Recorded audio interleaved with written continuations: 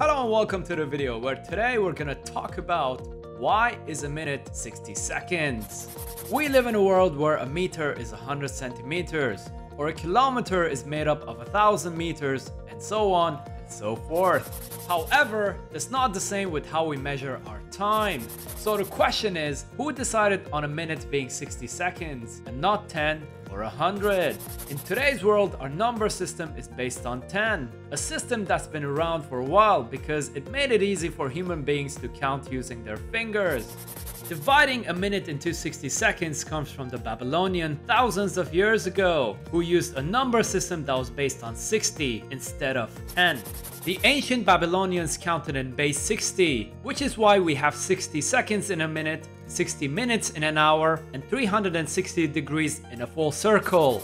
They also divided the sky into 12 sections because of the 12 zodiac signs. One day is 12 hours, one night is 12 hours. One advantage of using numbers based on 60 instead of 100 that it's just easier to divide. 60 can be divided into 1, 2, 3, 4, 5, 6, and 10. Whereas 100 can only be divided by 1, 2, 4, 5, and 10. The bottom line is, compared to 100, the number 60 is just easier in calculations. As time went on, humanity needed to measure these time blocks with a reliable tool, and eventually came up with a mechanical clock which was invented in 17th century. The Babylonians have influenced our lives in many different ways that we don't really think about. Every time we look at our watches, we're doing something Babylonian. Every time we measure an angle, we're doing something Babylonian. Anytime we talk about zodiac signs, we're doing something Babylonian. There are plenty of day-to-day stuff that we do that was inspired by the Babylonians from thousands of years ago.